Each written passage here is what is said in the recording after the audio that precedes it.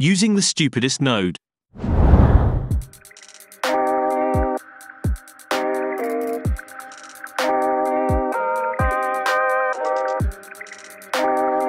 Today's video is sponsored by the developers.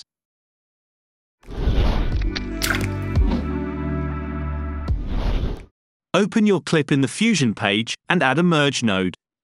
Bring a Luma Kia node in empty space, connect your clip to this, and drag it to the left viewer. Adjust the low and high points to your liking. Ideally, you want to keep enough in order to be visible, but also not to cover the entire image with trails. Bring a trails node after.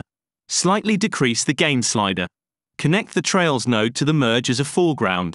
For some reason that I don't know, every time you do some changes in the trails node, you need to press the restart button, or else the trails are going wild. Actually, I know why. It's because the developers are stupid. If you like this clip, subscribe to this channel. If you didn't, you probably made that node.